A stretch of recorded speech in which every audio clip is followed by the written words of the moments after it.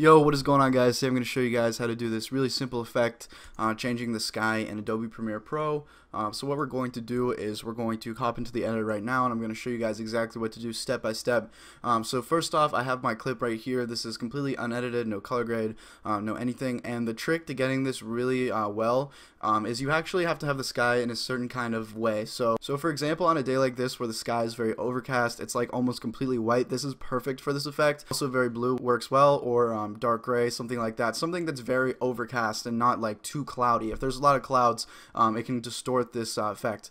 But anyways, all you have to do is have something like this. It's not too hard to find. Just go out and shoot. Maybe have your exposure. Maybe just change your exposure on your camera so that it looks like this. So once you have your clip, all you really have to do is know how to do one effect and then just brush it up a little bit. What you're gonna do is come over here and then go to Effects, and then in your Effects search bar, you're gonna look up Ultra.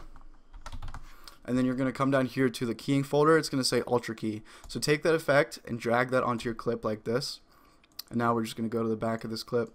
And now if you come up here to your effect controls on the clip, you can actually slide down and you'll see all the little things you can change for this Ultra Key effect.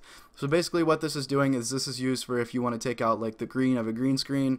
So what I'm going to do is I'm going to click this little eye drop thing right here, and I'm going to click on the sky like this, the white. And because it's nice and overdraft, it almost completely takes it out like really easy. As you guys can see, there's some actual distortion here. So what you guys can do to actually fix that is come down to all these and just kind of mess around with these settings until you get something that you like that isn't too beat up on this. So that's as good as I can really get it, and it still is going to look really cool once we apply the effect. So now that you have this part of the clip keyed out, what you're going to have to do is take this clip and just drag it up and place it in this second video layer right here. So now what we can do is we can place anything underneath this layer, and it's going to show up here just because this is cut out, it's transparent. So for example, if I wanted to take this beginning clip in and place it underneath, you'd see it's in the background there.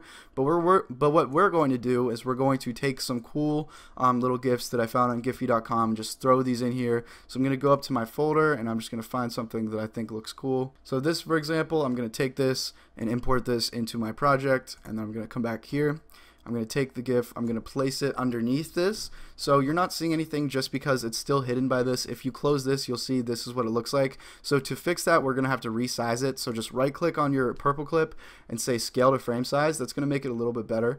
Now what we're going to do is reposition even better. So just come up here to the effect controls, click on this square right here, and then you're going to be able to position it wherever you'd like. If you'd like to rotate it, you can even come in here and add a little bit of rotation, just to make it look more accurate.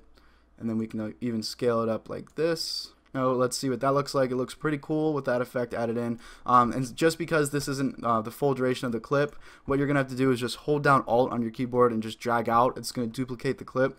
Just stack these all up like this until it's to the end of the very clip, like that.